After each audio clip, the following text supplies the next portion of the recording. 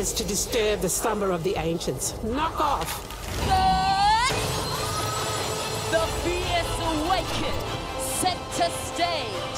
It's time to rock the boat.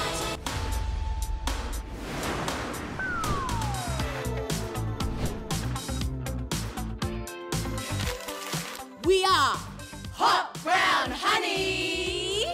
And welcome to the Hive.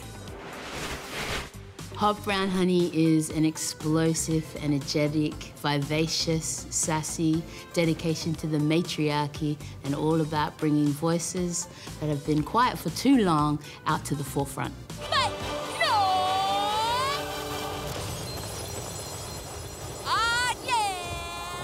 Originally, we made this show to infiltrate some of these bigger stages, these, you know, where we felt we weren't represented enough. We were like, well, how are we going to get in there and how are we going to stay in there? So, you know, this is our third visit to the Opera House and, you know, making sure that, like, first up, we're making this for ourselves. We want our people in the crowd to see themselves and enjoy and celebrate. That representation. But then, also we want to share our experience and, you know, with all audiences so they can get an insight, maybe for a second, to what our lives are like. Do not touch my mother-loving hair.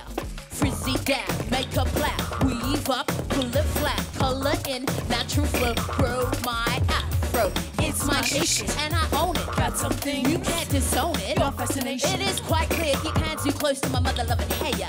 No. That's sort of what we're trying to do with the show is like lift people up and down and feel like all the feels. It's multiform, you know, like as artists, we are multidimensional. So, you know, we have dancing and, you know... circus, hip-hop.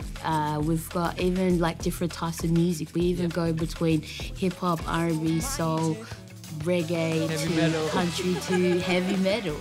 That's right, we're showing all types and facets of music, but then we also got, you know, people who sing, people who beatbox. It's an incredible collaboration of eclectic, amazing performing artists.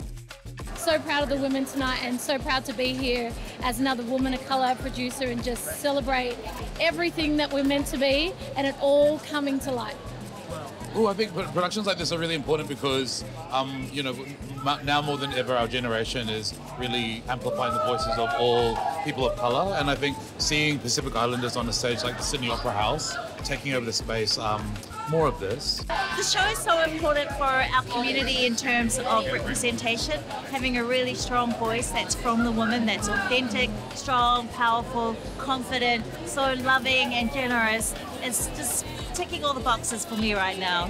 I reckon it's that humour that comes with being brown in white spaces and you know, often our first reaction as a people is to laugh because it feels weird to just be quiet in some ways. So even our most serious parts, we're laughing, we're still laughing, you know, because it's a comfort to each other to know that we still got each other's back in that way, and also to break the silence.